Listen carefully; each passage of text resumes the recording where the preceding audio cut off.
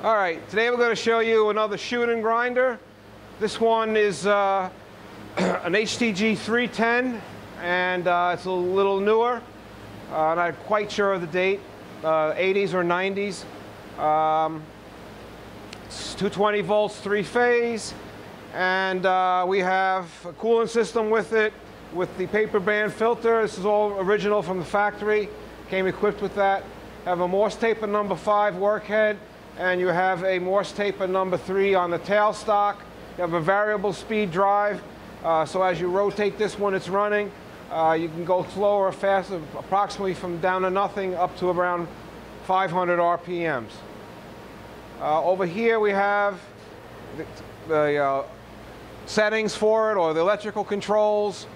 You start the hydraulic, start the grinding wheel. I select here that I want to control everything with this main handle here. So this has 3 positions. Right now it's off. First position, your head starts to rotate. You'd want to put a driver on this if you're going to grind between centers. This is live and dead also. There's a way to engage and disengage the center, or to the spindle, and to lock the spindle in place. There's a locking pin in the back. See it in the photos. The second position will bring the wheel slide forward. Now this wheel slide has a little T-handle wrench back here, and I can move this wheel slide relatively easy in and out because we cleaned everything up. So you can make a coarse adjustment. You can even buy an accessory that you have a little handle there, but this doesn't have that. So that's very convenient. You can move that back and forth. Down here are your controls. Again, this is your main control thing here, and when you go all the way to the far right, it's going to start doing whatever it's going to do, which is feeding.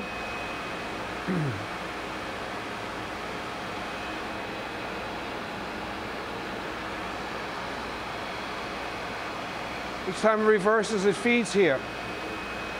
The amount that it feeds there, you adjust down here. The more you turn this one way or the other, the more this little indicator will stick out or retreat. That's how that works. Above it, I can select, like I have right now, that it feeds on both sides. You can make it only feed on this side or only on that side if you want, depending on where you set that. Over here, gives it a little bit of a dwell, a tarry time.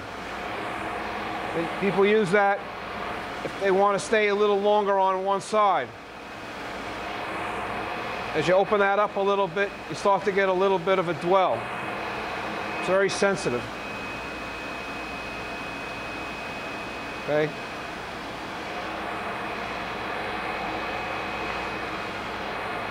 Below it, we saw this is the table speed.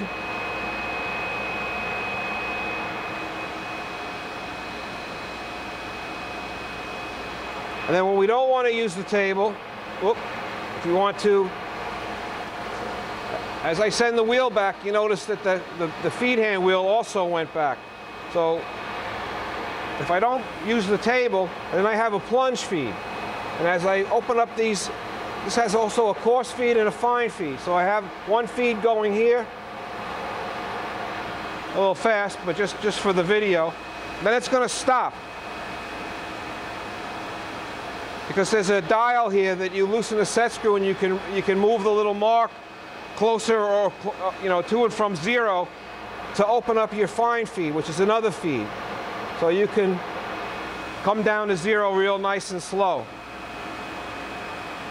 Over here is a dead pin. You want that to be in.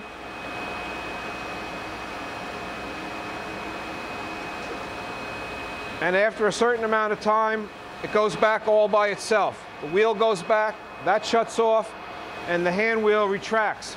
The amount you just ground off, plus a safety.